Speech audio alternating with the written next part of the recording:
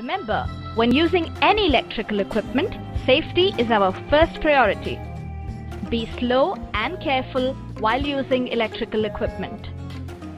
Shut off the power for all circuits before working on any appliance. If you have to work with wet equipment, then use rubber gloves or boots. Any equipment that is worn or damaged must be replaced.